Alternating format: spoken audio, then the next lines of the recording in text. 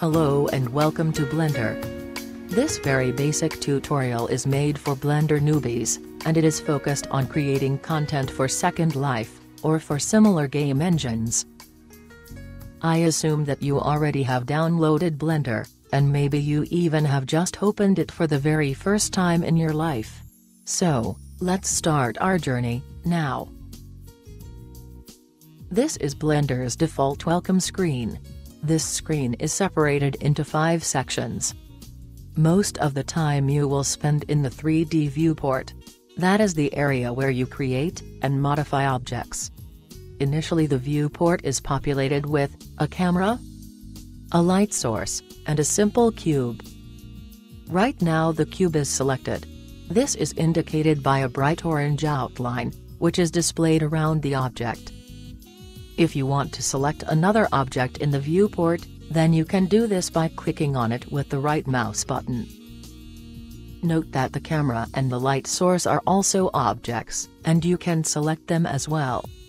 And as you can see here, the last selected object will again be outlined in a bright orange color. Let's select again the cube, with a right mouse click. In the middle of the object you see a small colored coordinate system. This is the object manipulator. Right now the manipulator allows you to move the object around in space, along one axis, by clicking on one of the arrows, and while holding down the mouse button, dragging the mouse. And as soon as you release the mouse button again, the object will rest at its new position. If you made a mistake, then you can undo your operation by hitting Ctrl+C on the keyboard. And by default, Blender allows you to undo the last 32 operations. In the footer of the viewport you find some manipulator control icons, where you can switch the manipulator features between moving, rotating, and scaling.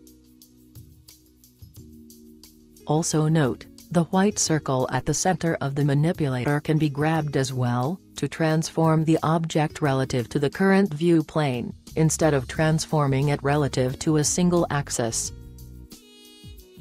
Left to the manipulator control icons, you find the viewport shading type. The most important shading types are solid, for working on your model, and textured, while you work on your textures. Finally, the viewport has several interaction modes, for working on different aspects of your objects. The most important modes are, Object Mode for organizing objects within your scene, and Edit Mode for modifying objects on vertex level. And when you are working with rigged meshes, then the Weight Paint mode becomes important as well. The viewport also has a set of context-sensitive footer menus, containing functions for viewing, selecting, and adding more objects to the scene.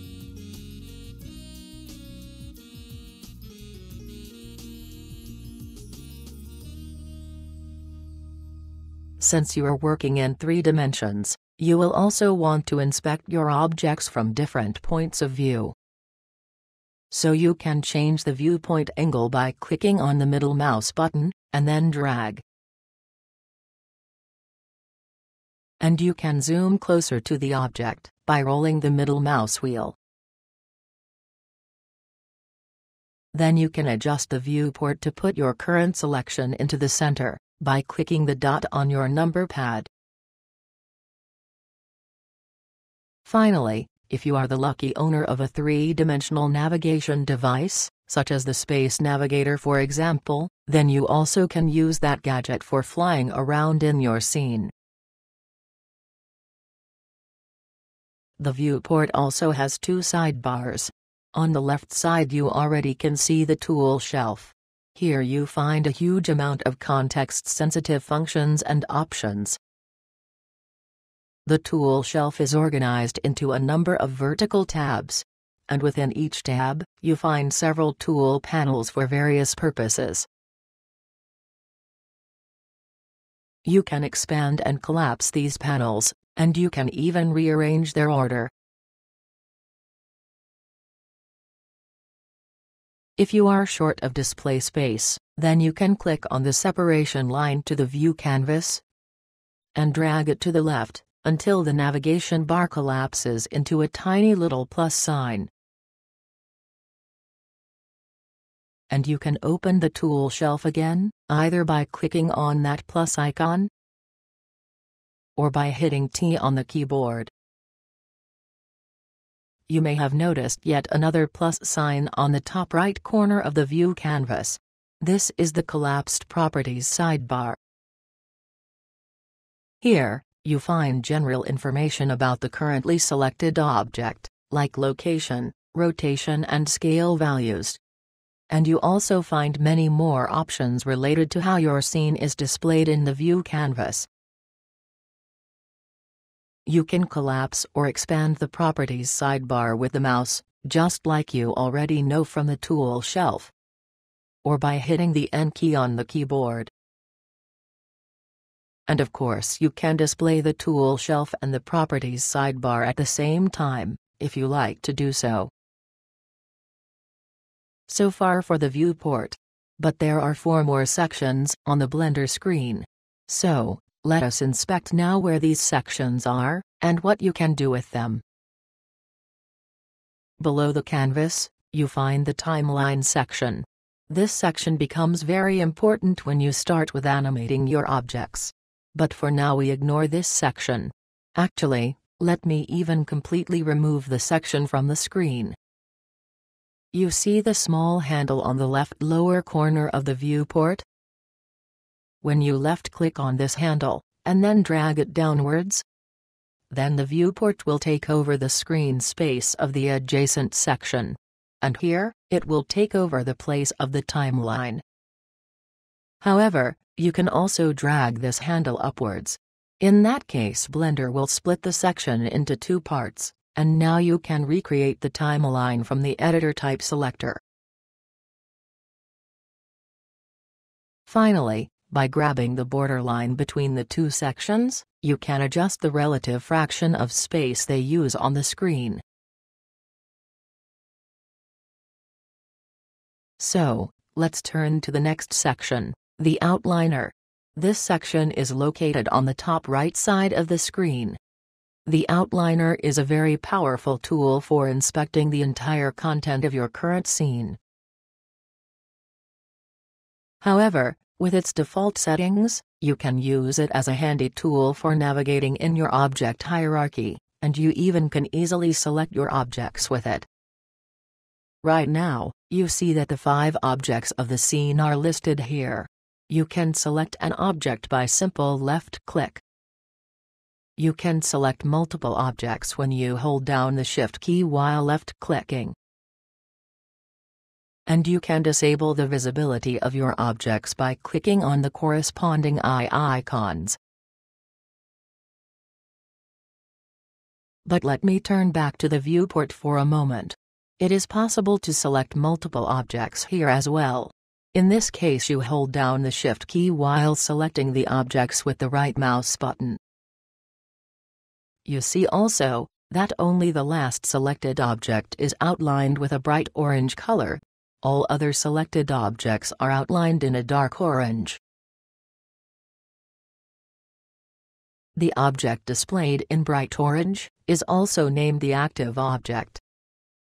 Finally, you can deselect an object by right-clicking on it, either once, when it is the active object, or twice, when it was just selected, but not active. And when you look at the outliner again, then you see, the same is true here, only that you have to use the left mouse instead of the right mouse button to select objects.